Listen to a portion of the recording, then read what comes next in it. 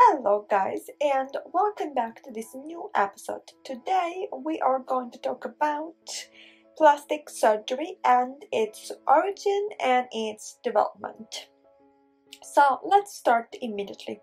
Plastic surgery has a very distant origin because plastic derives from plastikos, which is a Greek word that means to model, to give shape.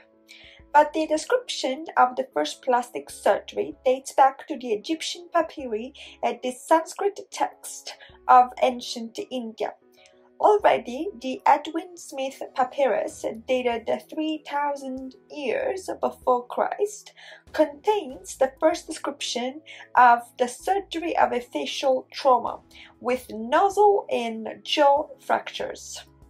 So our chapter number 1 could be entitled Enemies and Convicts. For the first reconstruction of noses, ears, and lips, we must arrive at the Hindu texts dated around 400 before Christ. At that time, it was fashionable to cut off the nose of the enemy, and the judicial system also imposed the amputation of noses, ears, and genitals. The Edwin Smith papyrus, dated 3000 before Christ, contains the first description of the surgery of a facial trauma with nozzle and jaw fractures. It is the oldest document that testifies to the use of cosmetic surgery. It is not surprising then that a Hindu author, Sushruta, unless I've butchered its pronunciation, was the first to describe in his Samhita encyclopedia the reconstruction of the ear with skin taken from the cheek, and the reconstruction of the nose, still called today with Indian method or Hindu. With an incision on 3 sides, a square flap of skin was taken from the nearest cheek and turned it upside down on the area to be reconstructed. Also, to the Hindu doctors we owe the skin transplant taken from the buttocks, a technique that would predate the first official skin transplant described by Jacques-Louis Reverdin, who was a Swiss surgeon in 1869. And so the Hindu technique predates this technique that we know and we apply by more than 2 millennia. Chapter number 2, Landing in the West. In the 4th century before Christ, Alexander the Greek, who was of Macedonian origin, invaded India and imported these reconstruction techniques into the Mediterranean basin.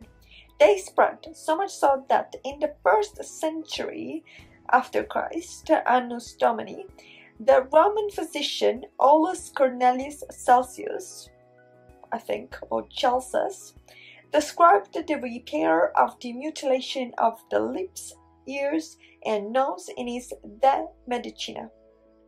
And in the 4th century AD, Aribasius, who was a Byzantine court physician, in his Synagogue Medicae, which is an encyclopedia of 70 volumes, devoted 2 chapters to the reconstruction of facial defects.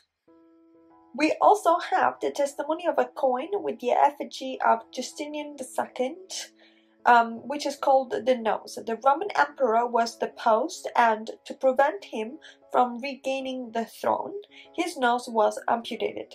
He had it rebuilt, and he returned to power. And practices like that were very useful in those times. It is said that in the 8th century, Justinian II was called Rhinomatheus.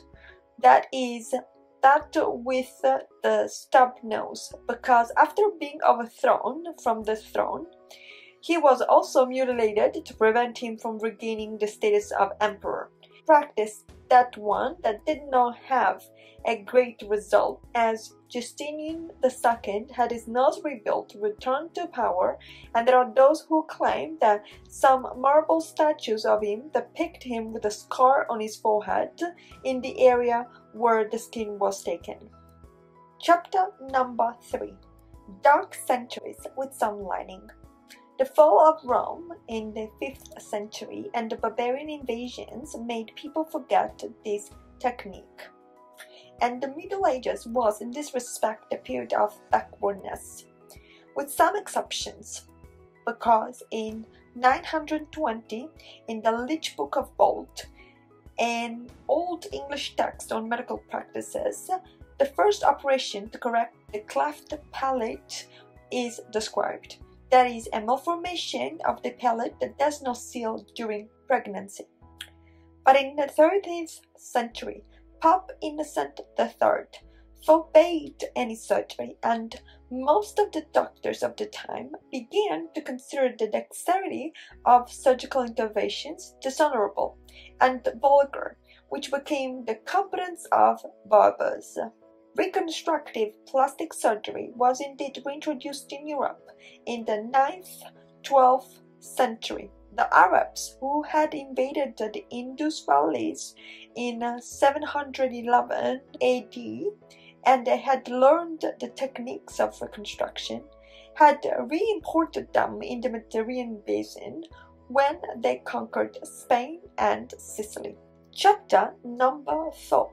Oh my God, Turks. Çevreyi İlaniye, the first illustrated surgery text, is a heritage of Turkish Islamic literature. Serafiddin Sabunkoglu, if I have not butchered his pronunciation, described the techniques of maxillofacial surgery, eyelid pathologies, and gynecomastia. Even today, his technique to remove the glandular tissue anticipates modern reductive mammoplasty. Chapter number 5. The Italian School. In Italy, on the other hand, the great families in which the profession of barber surgeon was hereditary date back to that period. An example was the Branca family, who lived in Sicily in the 15th century. Their father, in 1442, reintroduced the reconstruction of the nose with an Indian technique. But just as in ancient India, the Indian caste Kumas did not disclose his technique, so did Branca father, who passed his technique to his own son, Antony. We know this technique thanks to the description given by Alexander Benedictus, who was then a professor at the University of Padua. The branches to repair lips, noses, and ears tied an arm to the area to be reconstructed, then cut 3 sides of a square flap of skin from the arm and overturned it on the part to be rebuilt. When the repair was complete, they cut the 4th side on the flap and freed the arm. The technique, known as the Italian method, also became the patrimony of the Boiardi, who was a family of Calabrian doctors. Chapter number 6. A bit of urine and we can reattach it. Leonardo Fioravanti worked at the University of Bologna, who, in his The Treasure of Human Life, published the account of the nasal reconstruction carried out by the Vianeso family of barbers, arousing the interest of Gasparo Tagliacozzi, who disclosed the method. Leonardo Fioravanti also made known the transplant technique. This dates back to the Indus civilization about 2,500 years ago and was reintroduced in Europe by the Arabs. But the first description by Fioravanti dates back to 1570. A certain Spanish gentleman called Andres Gutiero, whose nose had been cut off in a duel and then dropped it in the sand. And Fioravanti wrote, I had it in my hand and it was full of sand. So I urinated on it and washed it with urine, and then I reattached it by making it stay there 8-10 days.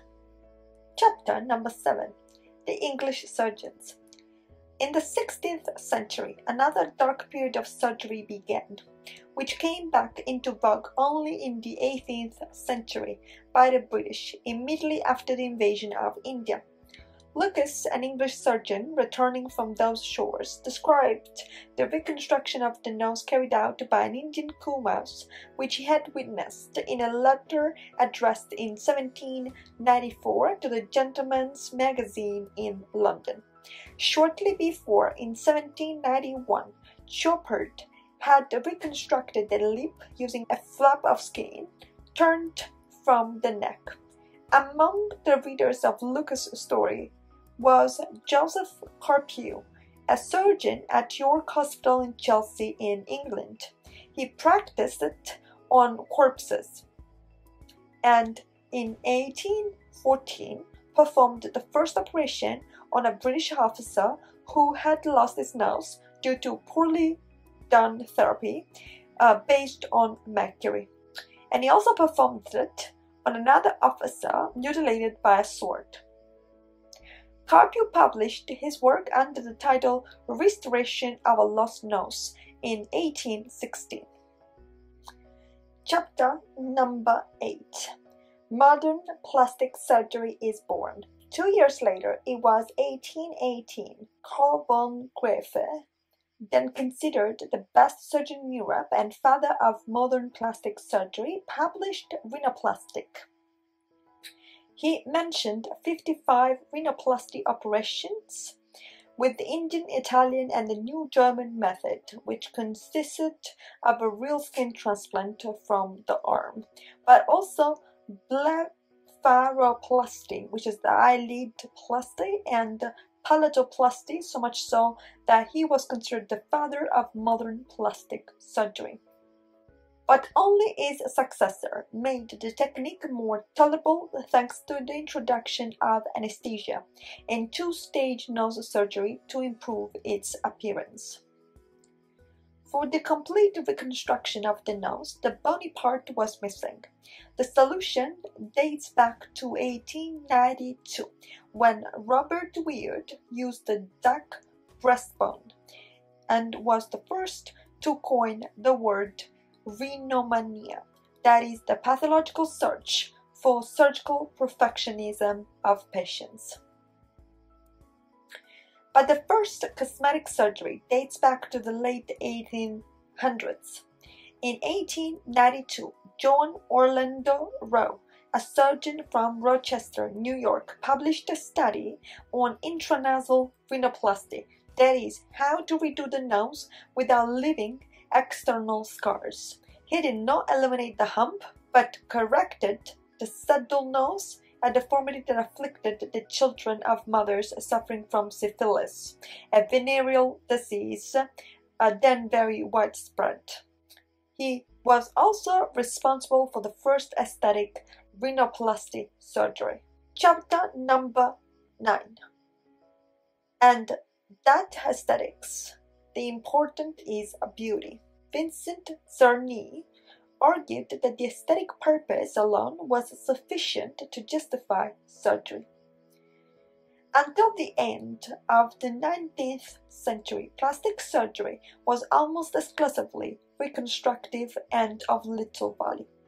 Then the First World War changed everything, thanks to military plastic surgery. In military plastic surgery centers, head and neck injuries were repaired, and if masks covered the most disfiguring wounds before the Great War, after the war, disfigured faces were repaired by surgeons. Between 1920 and 1940, plastic surgery was also accepted by the university. The first university course in plastic surgery dates back to 1924. It's in the US and it's at Johns Hopkins. Chapter number 10. No more infections. Improvements in anesthesia, the use of transfusion, and penicillin to control infections greatly reduced the mortality and morbidity of the procedures during the war. In some military plastic surgery centers, mortality was 0. Furthermore, Amputation was less used in World War II than in the previous conflicts, and a specific bone for reconstruction of the face was introduced and used. The first mammoplasty with the same tissue as the patient was performed by Zerny in 1895. He transplanted a lipoma fat deposit from a patient back to her breast to correct an asymmetry. Chapter number 11, and the breast grows. At the end of the 19th century, breast augmentation began with injections of synthetic material.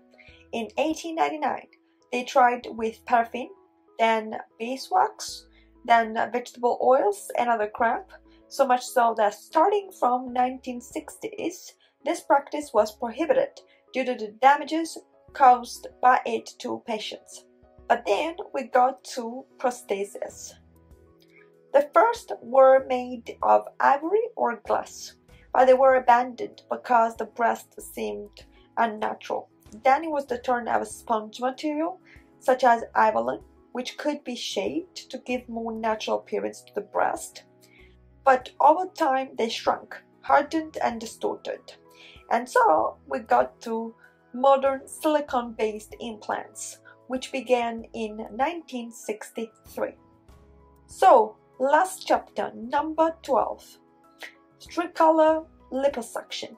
Liposuction, on the other hand, is more recent. The technique of aspirating fat with a cannula was invented by an Italian known as Arpad Fischer, whose name is everything but Italian, I don't know where he's from, and modified in 1987 by the dermatologist Jeffrey Klein with a new technique that allowed to remove a greater volume of fat but with less loss of blood. And with that being said, guys, we finish here right now this episode on plastic surgery. So let us know what you think. Let us know if you knew any of this and why do you think, this is important to know, for instance, or if you ever are interested in getting some sort of plastic surgery. And anyway, we'll talk some more next time. Don't forget to like the video, to comment below with your thoughts. Don't forget to subscribe to the channel and hit the notification bell. And we'll talk very soon. Bye, guys.